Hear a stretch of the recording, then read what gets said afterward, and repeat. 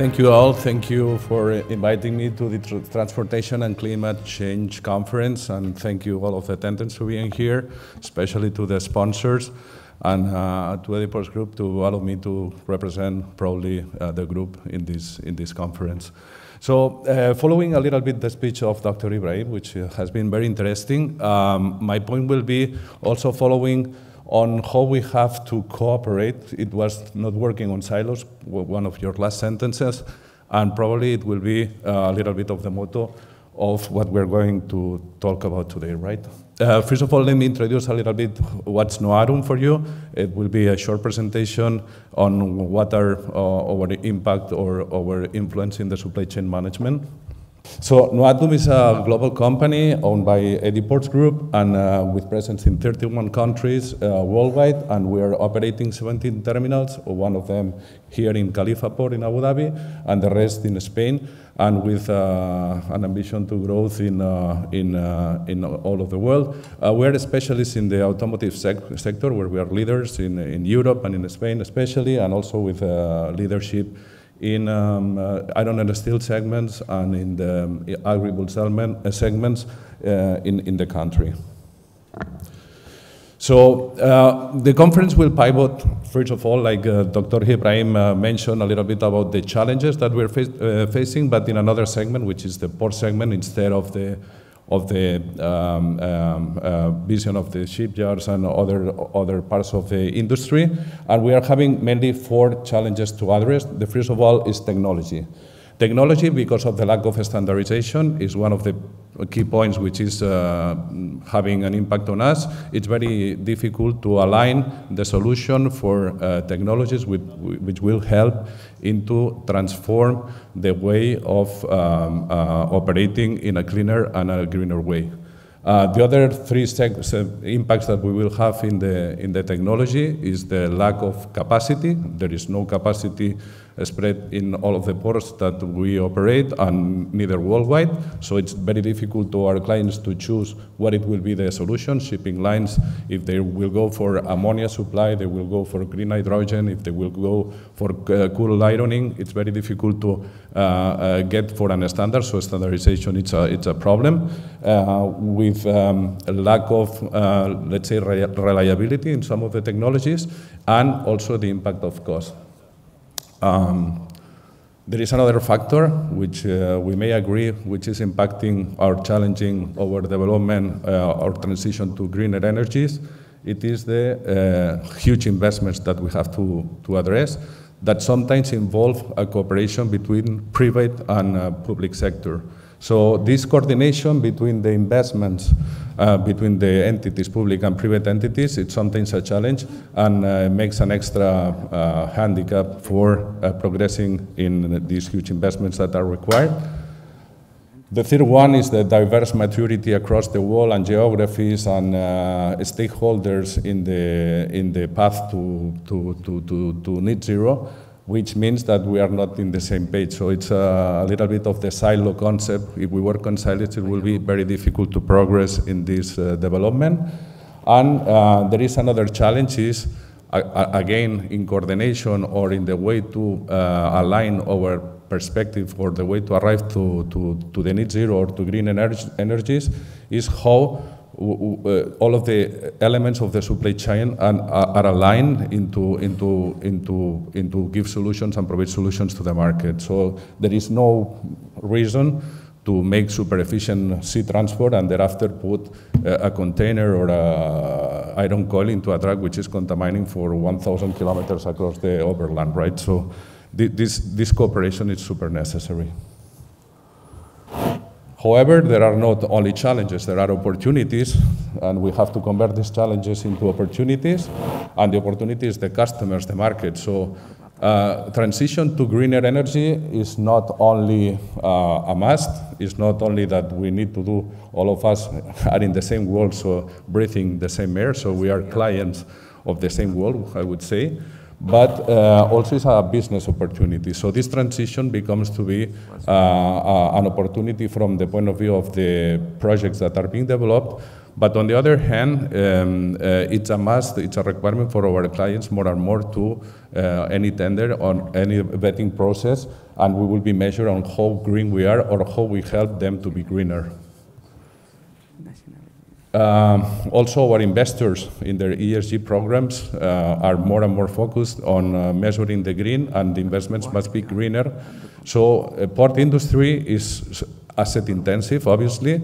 It's a lot of infrastructure, and it's required to have, I would say, a proposal to the investors of green solutions across the terminals and assets that we are putting on the table. And not only that, but also there is a trend of a lot of industries that to achieve the net zero need to promote these green opportunities, these green facilities, these contributors to a greener world as part of their portfolio of assets.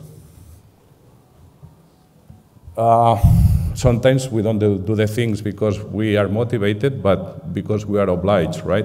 And this is the part that we are in part obliged to comply. So regulations across the world are becoming harder and harder. There are the rights of emission that the ships are paying in Europe, for example. There are a lot of penalties and also some state aids for green developments. So regulations and the norms that we have to follow when we are considering our investments are under the pressure of regulators in order to do so. So these three factors are driving in another, I think, as a summary in a result, that our productivity and competitiveness are somehow driven by the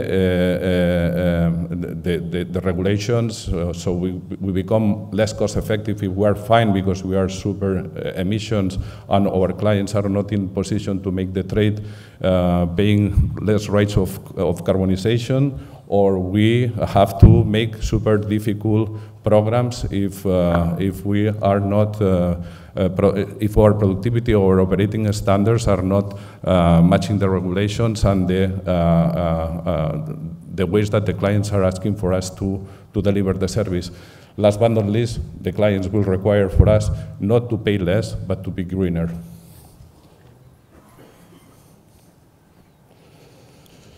So as a result, in Noatum and in on our ESG program, we have got 4 pillars. As you see, 2 of them are purely related with the environment and the climate protection.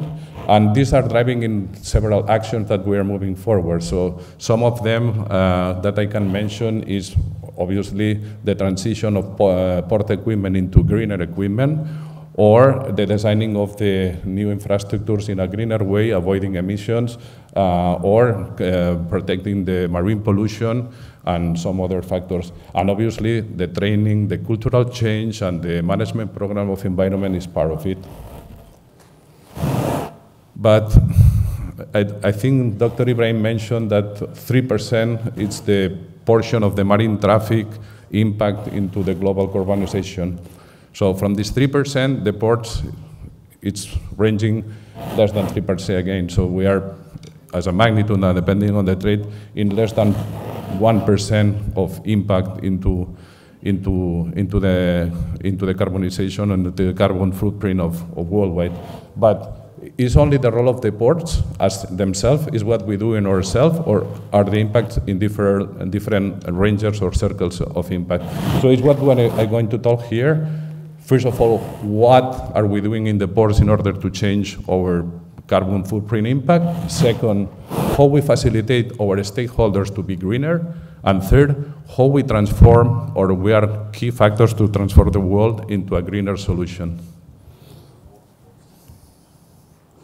So as a terminals, we are doing all necessary to lower and netting our greenhouse gases and carbonization. by reduction in our port operations through changing the port equipment, being more efficient, redesigning all of the layouts, changing our operational patterns, and so on and so on and so on, which at the end of the day also reflects in a more efficient and productive port operation. We are also taking care of the air pollution, so and particle emissions, and we have got this in our DNA.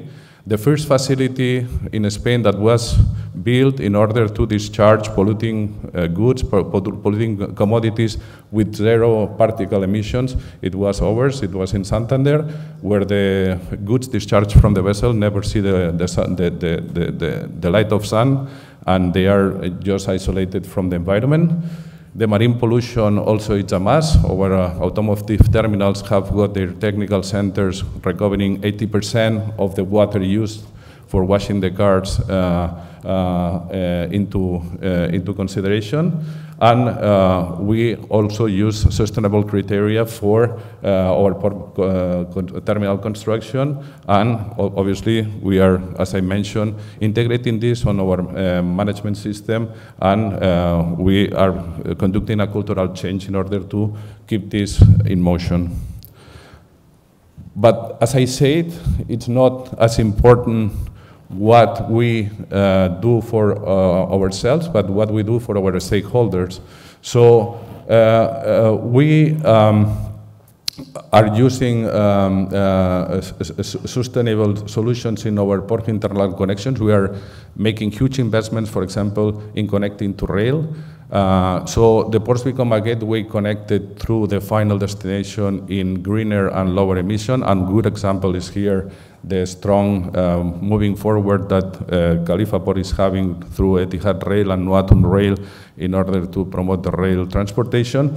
But in Spain also, we are being gateway of traffics that formerly were going steaming by ships to the north of Europe, all around Europe, and now discharged in Barcelona, in Valencia, and in Sagunto, and a number of our terminals, and then railed to the north of Europe by rail. Also, we facilitate the transformation of our clients on greener. So one of the segments that we are leading is fertilizers, and we are helping our fertilizers clients into transforming their industry in production of green ammonia. And for this, we have to invest in the ports in order to change the pattern of inbound commodities that they are, and materials that they are needing for this green ammonia fabrication, and then the outbound products and the distribution of the green ammonia for other purposes. So we also have invested in the necessary power supply to the terminals to be ready when the demand is there for the coal ironing. This is a part of the challenges of the standardization programs. And this results in reduced port stay when we are becoming more efficient, and also in less truck waiting times since we are diverting a lot of traffic from truck to rail.